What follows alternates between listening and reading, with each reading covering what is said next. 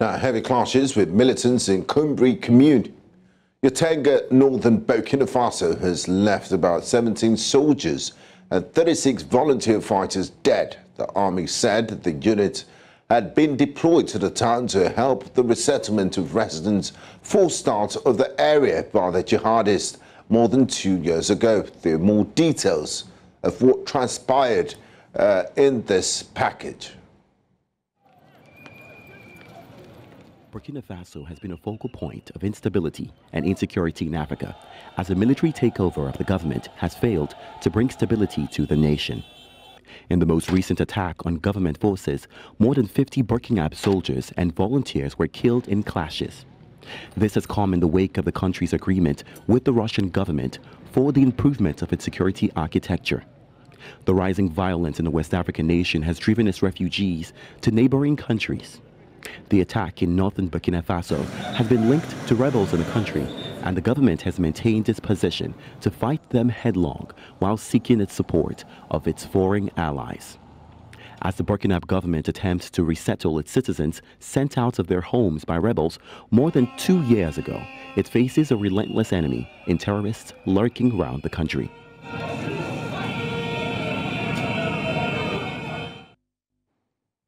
Now, joining me tonight on Secure the Continent is Dr. Chris Kwaja, Associate Professor of International Relations and Strategic Studies and member of the United Nations Working Group on Mercenaries. He joins us live from the nation's capital, Abuja.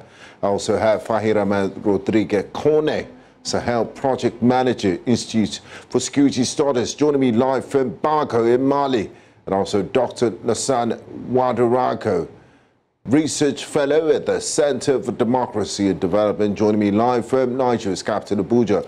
A warm welcome to you, gentlemen, and thanks for joining me on Secure the Continent. I'd like to start with Dr. Lassane Ouedraogo. Can you give us a context and background to how we got here in the first place?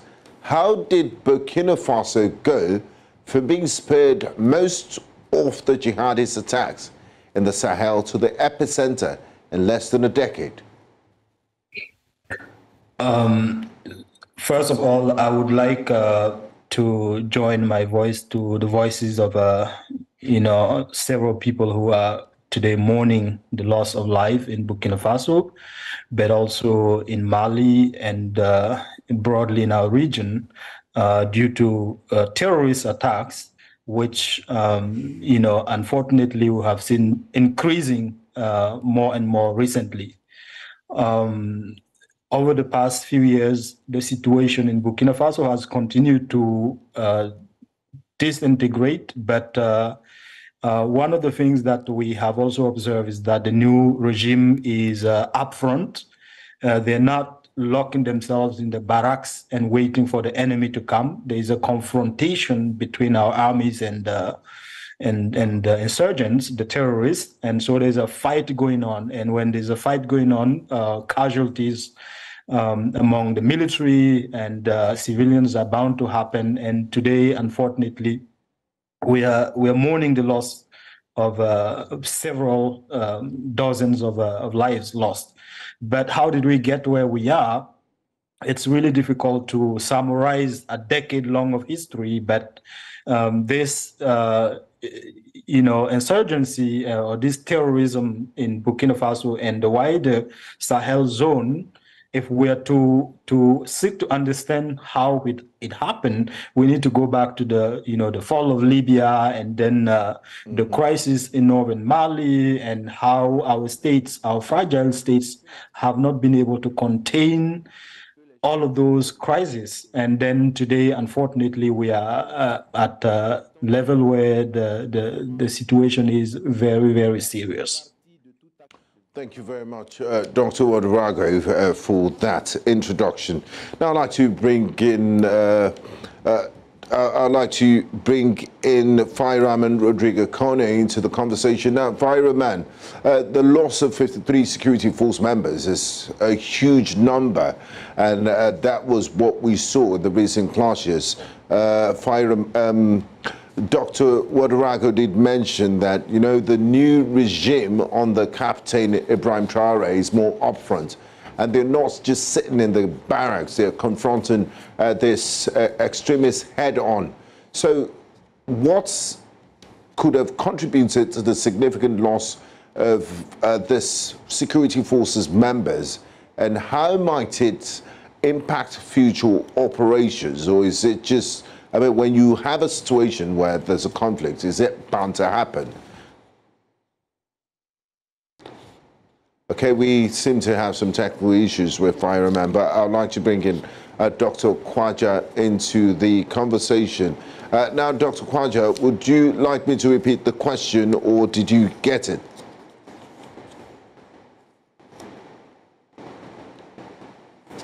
Hello, Dr. Kwaja, are you there? Yeah, I'm here.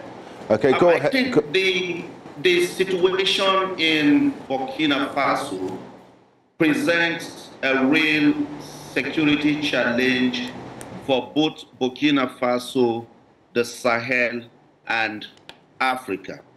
And I think for me, we need to understand and appreciate the fact that the death of these 53 soldiers should not be placed far and above the death of hundreds of Burkina citizens that were killed as a result of the activities of armed groups in Burkina Faso, as well as the deadly confrontation between these armed groups and the government of Burkina Faso. And the question will be for me, since the demise of the French troop, what has happened to Burkina Faso?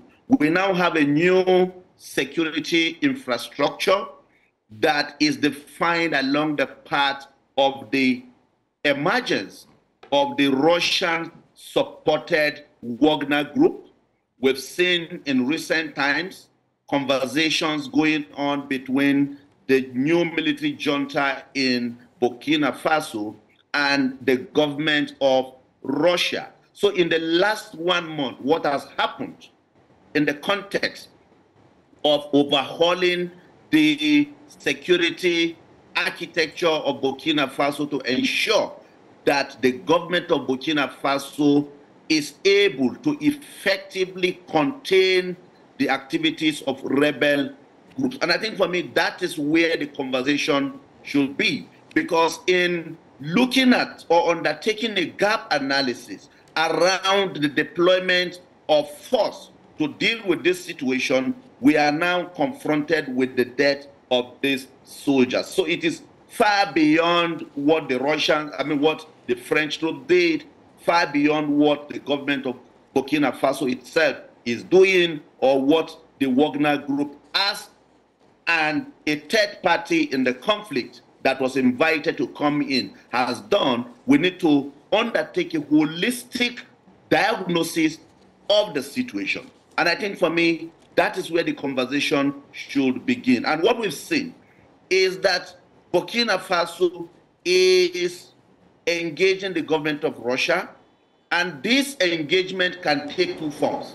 The first is to consolidate on what the Wagner group has done, and second is a government-to-government relationship in the context of the kind of cooperative agreement that the government of Burkina Faso and the Russian government will sign. But we also need to place on the table the fact that the African Union itself is right now having, and since 1977, we've had the OAU Convention on Mercenaries that was enacted in 1977, which harbors the use of mercenaries. The AU Framework on Security Sector Reform itself also cautions states from using private military and security companies in the context of both combat as well as security sector reform work in their countries. And right now, we are not clear about the nature of cooperative agreement that will be entered between the government of Burkina Faso and Russia. And I think for me, that is where the African Union and the international community should come in, looking at what the agreement look like in the context of who is going to do what, the kind of weapons needed, the kind of trainings that will be given, and where it places the government of Burkina Faso in the context of how the security situation in Burkina Faso will impact both on national security as well as regional security within the broader Sahel and West Africa. Thank you, Dr. Kwaja. I'd like to bring back Dr. Ouedraogo into the conversation. Now, Dr. Ouedraogo, there were 2 coups in the last less than 24 months, and one of the results, one of the reasons why these coups happen is, to improve the security situation.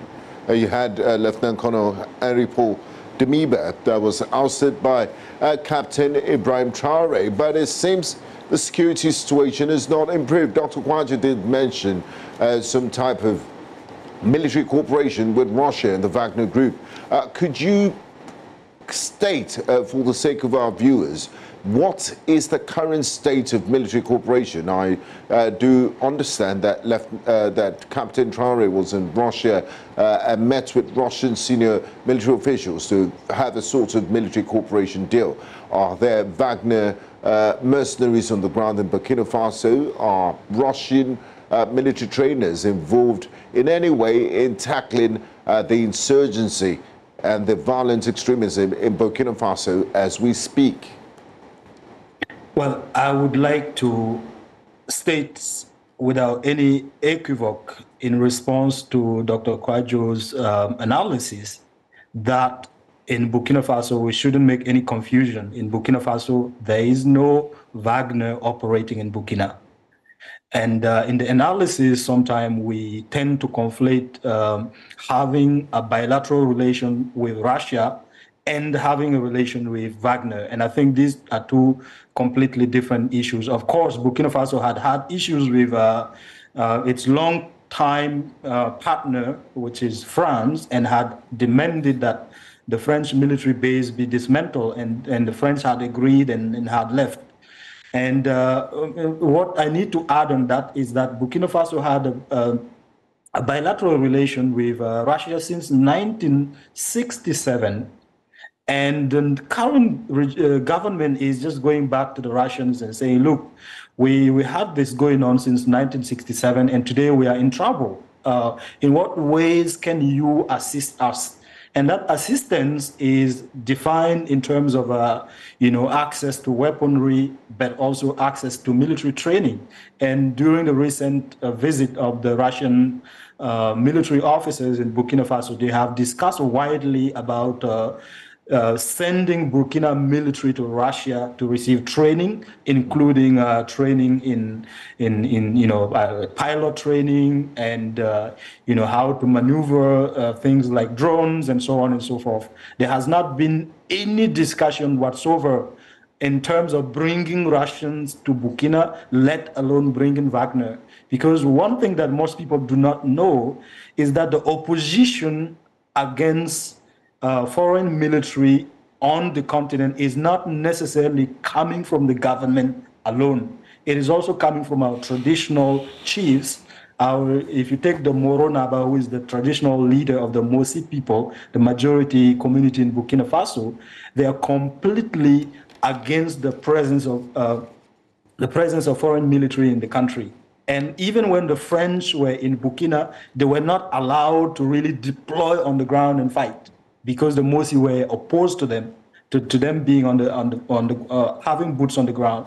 So when we're looking at the ways in which the situation has gone from the time when we had Kabore to the time when we had President Damiba to President Traore now, of course, if we're to look at how the conflicts are intensified, if you have to look at how the number of victims, and whether it's on the civilian side or on the military side has increased, we might tend to think that, Burkina Faso is disintegrating, is falling apart. But as a matter of fact, these are zones where the terrorists have been occupying since 2015, 2016.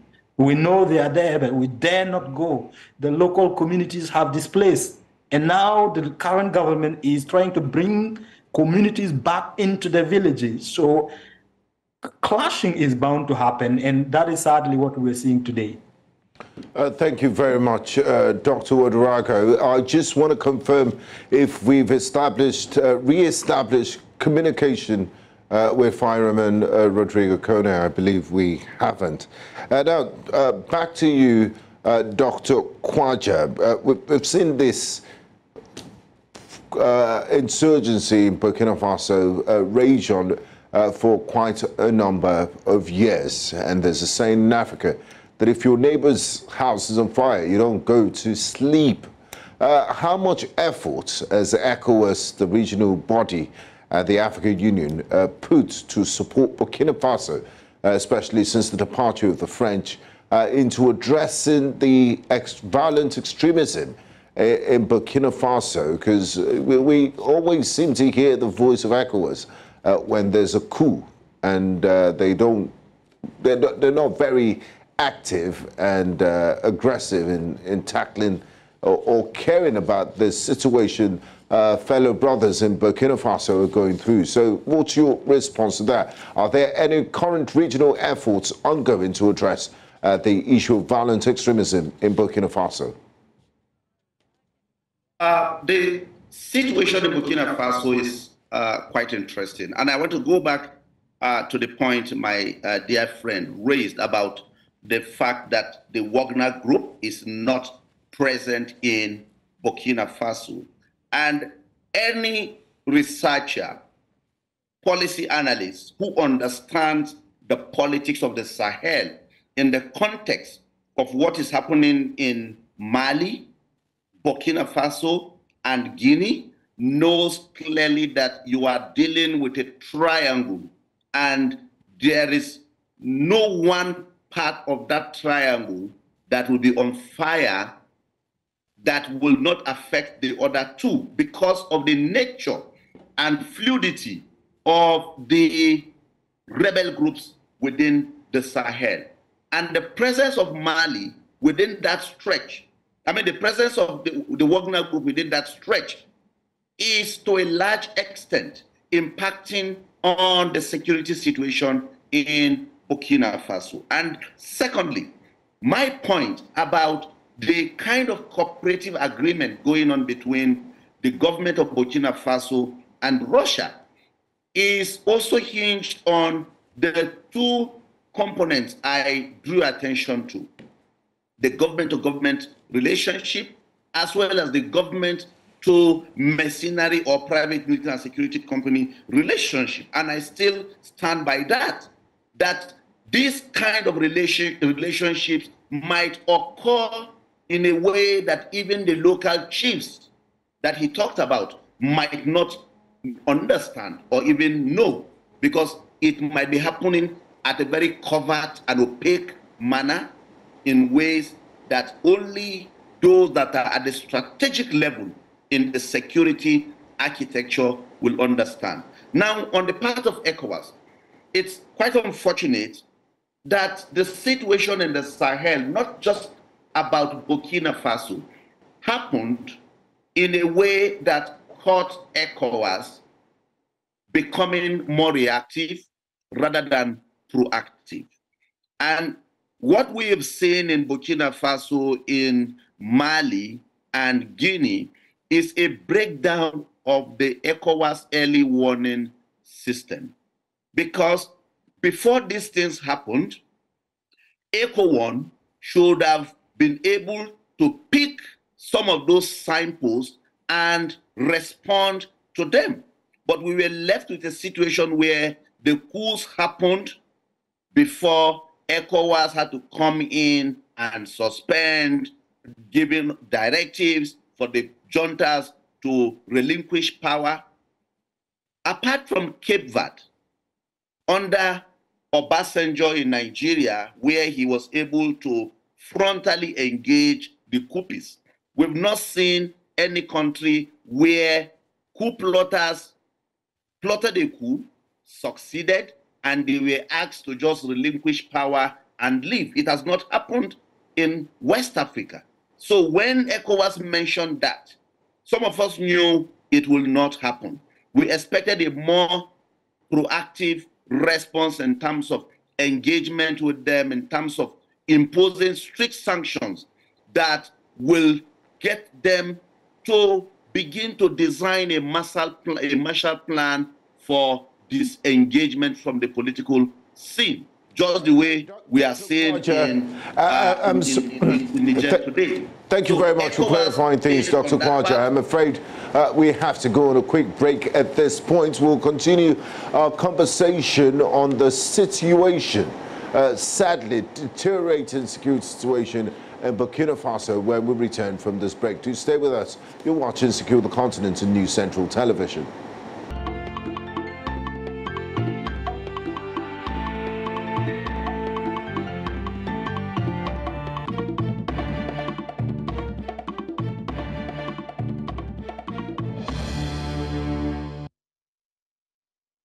Welcome back to Secure the Continent and News Central Television. If you're just joining us, we've been discussing the deteriorating situation in Burkina Faso, where about 53 security operatives were killed in the past 1 week by violent extremists. And joining us this evening for this all-important discussion is Dr. Chris Kwaja, who's an associate professor of international relations and strategic studies and member of the United Nations Working Group on Mercenaries.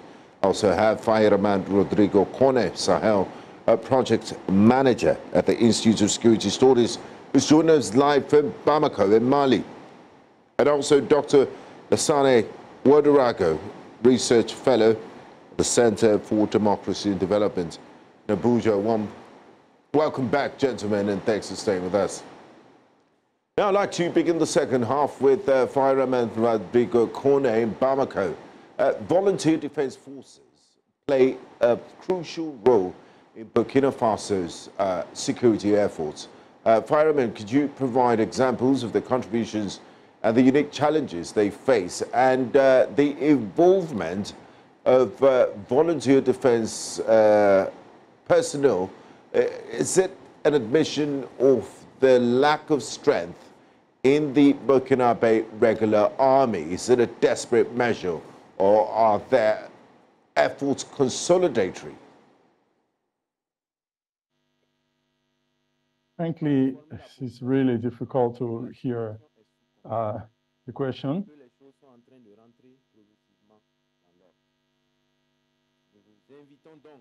Sorry about that.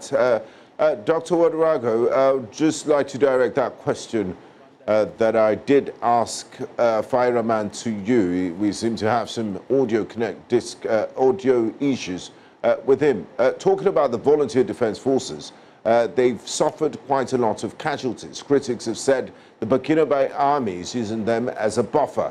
What role do they play in Burkina Faso's security efforts and architecture? And could you provide examples of the contribution and some of the challenges they face in dealing with violence extremism in Burkina Faso? So this war against the violent extremist organizations in Burkina Faso, as you know, is not a conventional war. And the terrorists are not coming in as, conventional soldiers and standing and fighting us. They are coming in at night. They are hiding in our communities and so on and so forth. So the idea of deploying community security agents or community volunteers is, first of all, to expand and increase the potential of the army. And, Burkina Faso did not have a large army. It's one of the smallest armies, actually, in the region prior to this conflict. So in terms of numbers, we could not be everywhere around the 270,000 square kilometers. That's one point. Secondly, the volunteers for the defense of the patrie or the fatherland, their primary role is not to be in the forefront and fighting the terrorists, but instead, when the military arrived at securitizing a zone, you always need a security personnel to stay there, to stay put, to allow community members to return to their villages.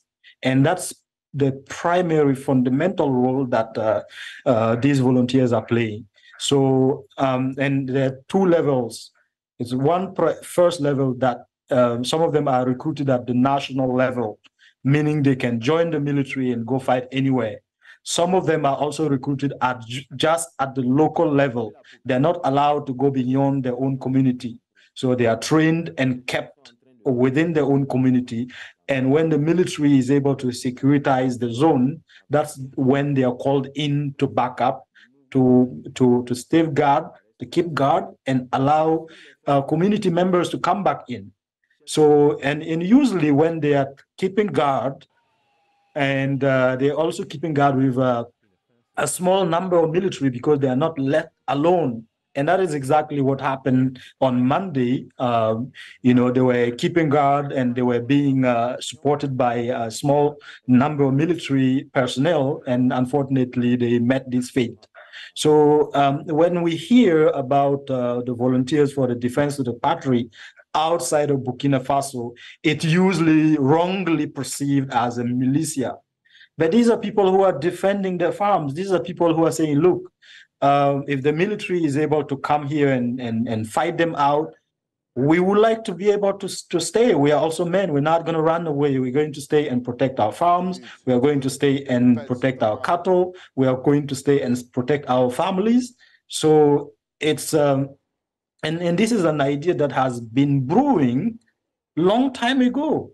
And even before the VDP were adopted as a security measure, we have the Ouedraogo, we have the Dojo, we have many other community level vigilante group that were working. So, and the government did not even need to ask people to do that. And so the VDP is just a way from the government to sort of officialize and train them and make sure that we do not see or witness any abuse that may come with handling weapons. Thank you so much, Dr. Ouedraogo. Fahiraman, Rodrigue, Kone in Bamako. Could you hear me? Can you hear me? Yes, barely, but I can hear you. Okay, I will try to make myself very audible because it's very important we get your contribution on the program tonight. And now, Fahiraman, drawing from global experiences, what are some lessons Burkina Faso can learn about effectively integrating volunteer defense forces into its security apparatus? Because in Nigeria, when the Nigerian army, in the heydays of Boko Haram, we did have the civilian joint task force. What's the best way to go about this approach of having, you know, ordinary citizens of the country who feel they have a responsibility to defend the territorial integrity of the country? What's the best approach to engaging them and not also using them as cannon fodder? What's the best approach in this? And what do you make of this sort of hybrid response of having your regular army and also volunteer security forces fighting side by side? Yes, as my predecessor mentioned, this strategy of mobilizing community members, VDP, to fight wars is historically and rooted in security apparatus of Burkina Faso. We have to remember under Thomas Sankara, the CDR, there were like volunteers also, but now in the strategy, the government is trying to multiply forces by mobilizing young in those communities. But the problem about that is now the jihadist groups are recruiting among communities too. So now the community volunteers are becoming, and the community themselves are becoming like a military target for those jihadist groups. And at the same time, the numbers of days that those volunteers are trained is not sufficient. It's only 2 weeks, and they have weapons, and at the same time, inside the army, there is a limited equipment for the soldiers. So the strategy in itself, the idea is a good idea, but practically in a way of putting in a, I can say, in an operational way, there are some problems which should be fixed in order to make a performance of this strategy. Thank you very much, Fahiraman, for your contribution. Now, back to you, Dr. Kwaja. We're looking at the current situation in Burkina Faso, because it seems it's just getting terrible every other day. There's reports of violence, extremism in different parts of the country. Now, looking ahead, looking at the bigger picture, what could the prolonged conflict cause humanitarian crisis and political instability mean for Burkina Faso's future stability and development? And is it still a situation that can be salvaged? And why does it seem that the world is not giving it the attention it deserves? There are 3 sides to the future of Burkina Faso in the context of the prevailing situation we are dealing with. The first is governance. Governance in the context of the fact that since the present military junta came into power on the basis of this very simple logic and assumption that it had all it takes to reclaim the statehood of Burkina Faso in the context of reasserting its power over the control of the instruments of coercion, then it must do that. If it's not able to do that, it is also giving room for public discontent, and this discontent might also lead to another round of possibly coup. We don't pray for that, or political turmoil in Burkina Faso. The second is humanitarian.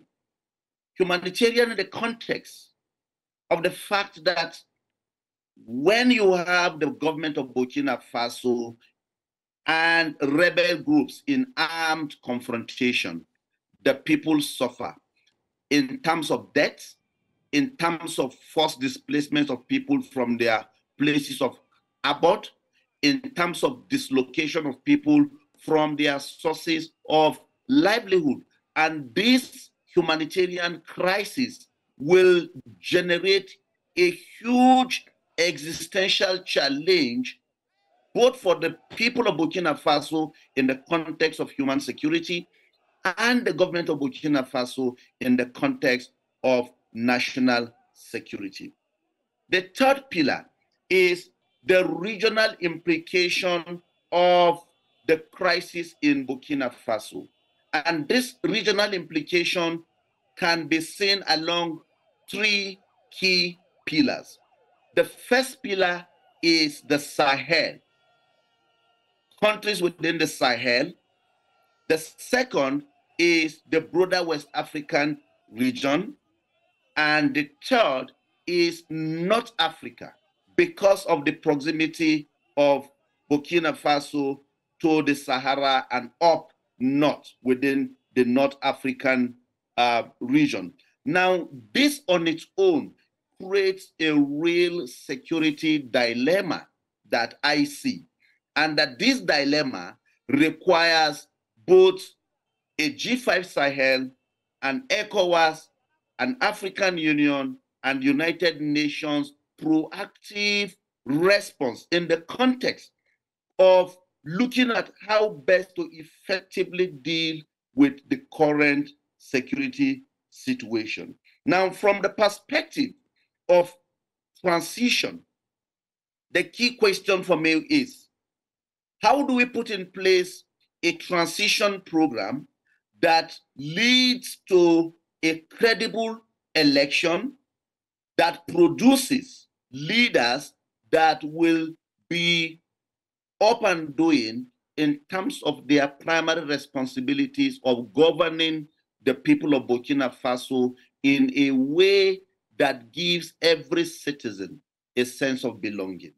And the second is, how do we ensure that from the perspective of fragility, the government is able to muscle all it takes to effectively assert itself as a government? And one of the primary features of a government is not about population.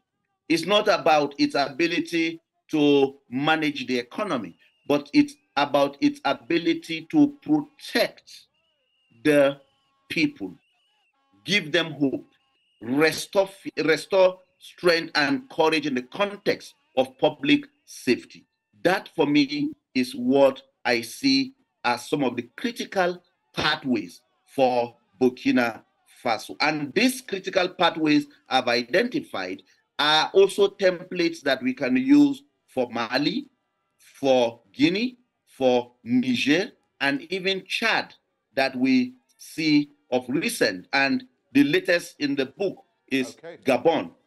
And I think, for me, the lessons learned along this path is that even for those countries that are yet or have not experienced what we are seeing, they need to really take time to reflect inwardly around what they are doing when it comes to leadership and how public discontent is beginning to create a siege mentality in the minds and hearts of people to the extent that they begin to see the return of the military as a viable option. Thank you very much, Dr. Kwaja, and I like the point where you left off there. It should be about the people. Now, Dr. Ouedraogo, talking about the people, we can't have this discussion without talking about the impact of this violence extremism on the ordinary Burkinabes, who are the most important factor in all of this. The influx of displaced people seeking safety in urban areas poses its own set of challenges for the central government in Ouedraogo. How are host communities coping with increased population and demands for services, and what assistance is the government providing for these people to support them? Well, today, if you're living in Ouedraogo, Bobo-Dioulasso, which is the second largest city of Burkina Faso, there's barely anyone in those two major cities who do not have a relative that has been impacted by the crisis one way or the other. So not everybody goes to a refugee camp. Most people will go to relatives' homes, and so we have to pull in resources and support those fellow family members. So the humanitarian situation is really complex and I would say dire today. But sadly, Burkina is still not a priority when we're discussing the conflict.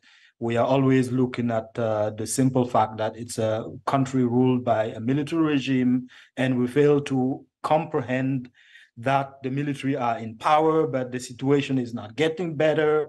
What are the perspectives for elections and so on and so forth. And we often forget that the situation that we have here, having a military regime, is the consequence of the insecurity in the first place. And that equation is often quickly forgotten, that the insecurity does not precede, it came before the military took over. The military did not take over, and then we have insecurity. So, and when the debate are all about democracy and, moving toward the end of the transition, we forget the very people who are the first victims of this insecurity situation, which are the people of Burkina Faso. People are extremely resilient in the ways in which they cope with the situation, but to what extent can you be resilient? This has been going on for 8 years, 9 years?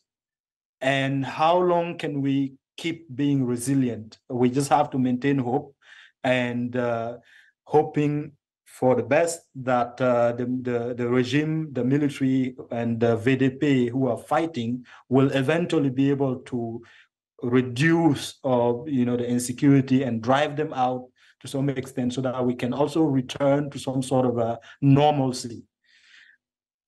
Thank you very much, Dr. Ouedraogo. Best wishes with the people of Burkina Faso who've been going through this violent extremism for a number of years now. I'd like to say a big thank you to our panelists. Dr. Chris Kwaja, Associate Professor of International Relations and Strategic Studies and a member of the United Nations Working Group of Mercenaries, and also Fahiraman Rodrigue Kone, Sahel Project Manager at the Institute of Security Studies, who joined us live from Bamako, Mali, and also Dr. Lassane Ouedraogo, Research Fellow, Center for Democracy and Development in Nigeria's capital, Abuja. It was a pleasure having you all join me tonight on Secure the Continent. I do appreciate your contribution. Thank you. You're welcome.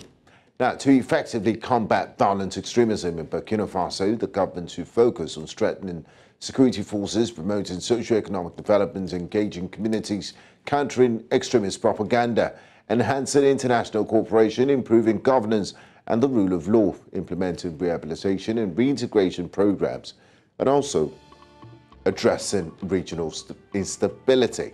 This multifaceted approach aims to address root causes, enhance security measures, foster community resilience, and promote inclusive development, ultimately working towards the eradication of violent extremism in the country. Thank you very much for being a part of today's program. But remember to stay safe and alert at all times. I am Gbenga Aborowa. See you next week.